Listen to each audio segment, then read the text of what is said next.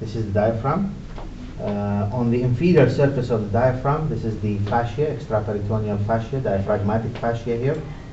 And you can see through it the vessels, the branches of what? What are these? The inferior renal. These are the branches of the inferior phrenic artery. These are the crura of the diaphragm here. And you can see on the right side of the midline is the inferior vena cava. This is the inferior vena cava. The inferior vena cava, not all of the inferior vena cava is shown. Part of it has been removed, has been cut, because the liver was removed, and the liver has a groove. And this groove is made by the inferior vena cava. It has a course inside the liver, and it is at this point that it receives the hepatic veins. Also, the inferior vena cava receives the renal veins, you can see here. And at the hilum of the kidney, the renal vein is the most anterior structure, as you see. The renal vein is most anterior. Here is the kidney. The upper pole of the kidney, of the right kidney, is related to the suprarenal gland. This is the pyramidal shape suprarenal gland. Both the suprarenal gland and the kidney are encased within the same fascia, but there is a septum here that separates the suprarenal from the kidney. Okay. Here the kidney has been incised along the lateral border, along the line of Brodel, the bloodless line of Brodel, and you can see now the inside of the kidney, a longitudinal section in the kidney. You can see the cortex here, the pyramids of the medulla. These are the pyramids. And here is the pelvis of the kidney. Of course, this is the region of the sinus. It contains the pelvis, major calyx, major calyx. These are two major calyces, and they are formed by the union of minor calyces. So this is a minor calyx, this is another minor calyx here. And in addition, you can see the branches of the vessels and the tributaries of the veins are all present here. The branches of the segmental arteries. So these are the interlobar, and then they will give rise to the arcuate and interlobular arteries, which we cannot see clearly in the gross section. This is a segmental branch. See?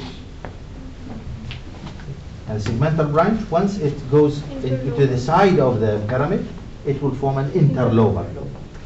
Okay.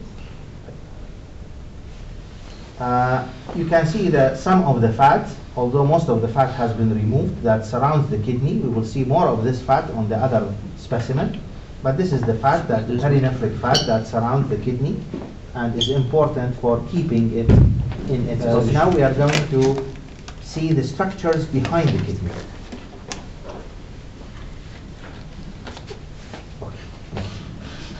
Now, so behind the kidney, of course this is the ureter here, okay. Behind the kidney, the upper pole of the kidney is related to the diaphragm. This is the diaphragm here. The lower part of the kidney is related to three muscles: psoas major, quadratus lumborum, and the transverse abdominis muscle. This is the transverse beginning of the transverse abdominis muscle here. These are the transverse fibers of the transverse abdominis muscle. The nerves, we have the subcostal nerve, this one. That is the 12th rib. I can feel it. Okay, and this is the subcostal nerve, and then this is the iliohypogastric, and it's called lateral branch, the ilioinguinal. Okay, it is, both of them are derived from L1. The subcostal is from T12. The subcostal, iliohypogastric, and ilioinguinal nerves. This is the medial arcuate ligament, and then the lateral arcuate ligament. The lateral arcuate is thickening of the fascia over quadratus lumborum, and the medial arcuate is the thickening of the fascia over psoas major muscle. Both these ligaments, they provide origin for the diaphragm. We are on the left side. This is the spleen. This is the spleen, just below the diaphragm. So it is the spleen here.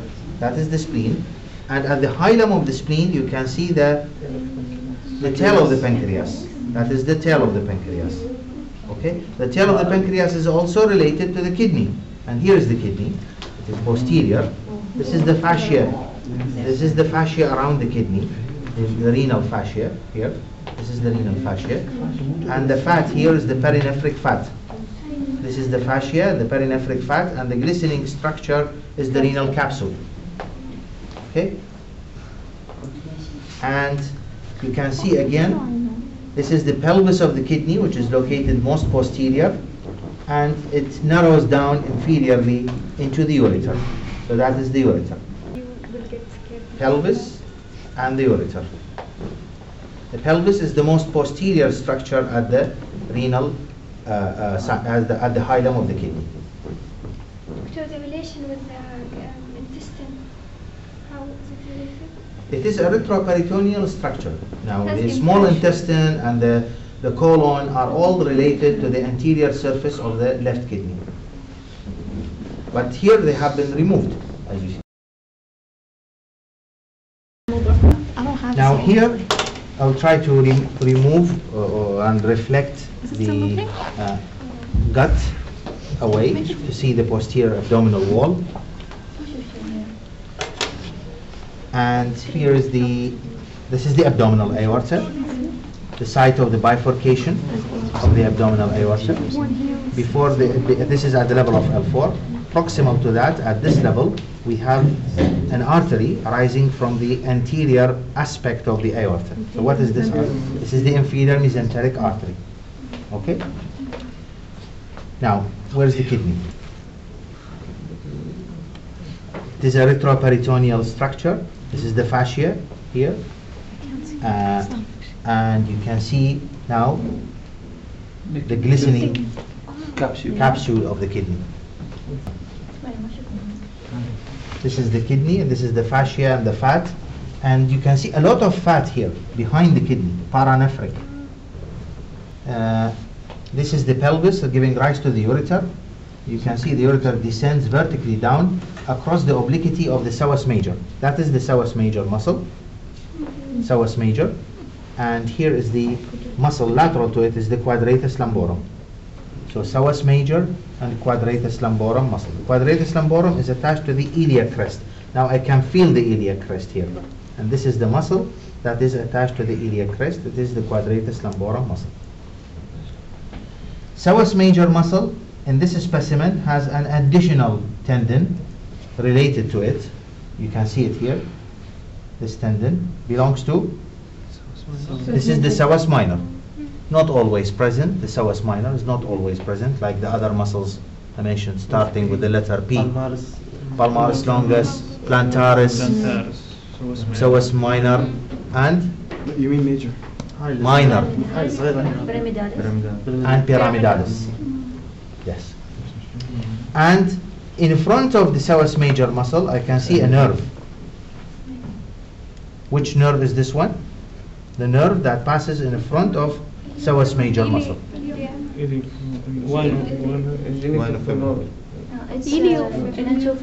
Genitofemoral nerve. This is the genitofemoral nerve. It's a branch of the lumbar plexus. It arises from the lumbar plexus as it forms inside the psoas major and arises from the anterior aspect of the psoas major muscle. Crossed by the ureter, and you can see now the ureter is crossed by so many other structures. We have to find what are these other structures here, particularly on the left side.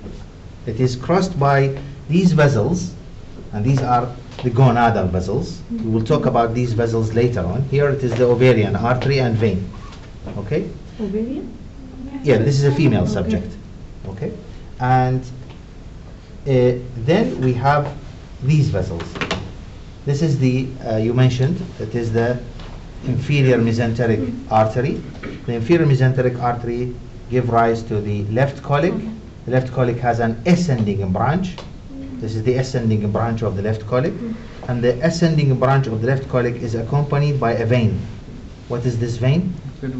That is the inferior mesenteric vein. Both the ascending branch and the vein, they will rise a fold close to the duodenum, paraduodenal fold. So these are the vessels that are related to the front of the ureter. The ureter, as you can see, it enters into the pelvis. This is the abdominal part of the ureter, but then it enters into the pelvis. It crosses in front of the common iliac artery. See, this is the ureter again. It crosses, in fact, in front of its bifurcation. It is at this point where the ureter crosses the artery that it will get a little bit kinked and narrowed, where that's why stones might get impacted at this point.